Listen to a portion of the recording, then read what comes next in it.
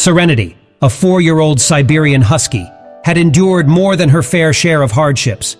Homeless on the streets of San Antonio, Texas, her life took a dramatic turn when a large tumor began to grow on her face.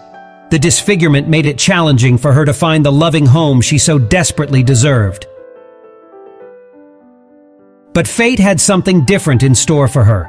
Serenity was relocated to Dallas, Texas, in the hope that a change of scenery would give her a second chance at life. Patty Dawson, a compassionate foster mom, opened her heart and home to the sweet husky. As soon as Serenity stepped through the door, she knew she was safe. Her tail wagged with joy, and her eyes sparkled with gratitude. It was clear that she was a happy puppy at heart.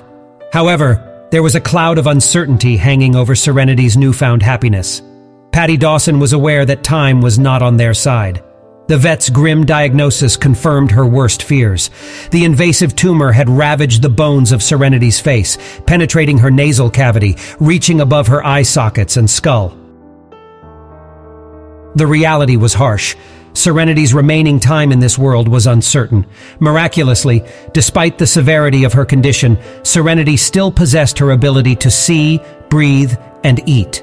Some worried that she might be in constant pain, but Dawson found solace in the fact that Serenity displayed no signs of discomfort thus far. However, she knew that the situation could change at any moment, and she resolved to make every remaining day of Serenity's life special. Dawson devoted herself to Serenity's well-being, ensuring that the husky experienced unconditional love and joy in her final days. She showered Serenity with pampering and affection, offering her delicious meals and engaging playtime activities.